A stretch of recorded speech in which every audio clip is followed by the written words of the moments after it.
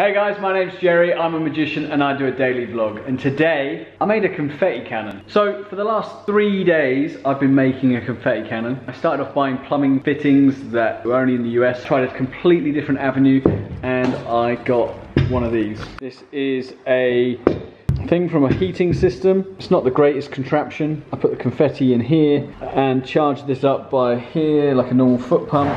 Turned this knob there, it's released all the confetti out there. Like I said, didn't work that well. Here's a video. It wasn't that good. I think what you said would be better. I went to the guys that tightened the robot to practice with the big chamber. They pointed out that I could just use a CO2 canister which will fire confetti, which is much smaller. So here is the device I made afterwards. This is a bicycle pump which you put CO2 in with a bit of plumbing and a car tyre valve, and this is how I made it. The things I needed was some solvent cement, bicycle pump, car valve, a stop end and a joiner and a piece of pipe. I drilled a hole in the end of the stop end to fit the valve in. I then glued it all together and tested it with some polystyrene. I've now attached my GoPro to the end of the confetti cannon. We're going to be using this hopefully in the next few days. Keep an eye on my vlogs. This is going to be funny. I didn't do a vlog yesterday because I wasn't feeling very well and I didn't do very much. I missed today. Hey guys, so that's it for today's vlog. If you like what you see, please share, comment and like the post. The more people see it, the better it is for me, obviously. That's it. Adios. See you later. Bye.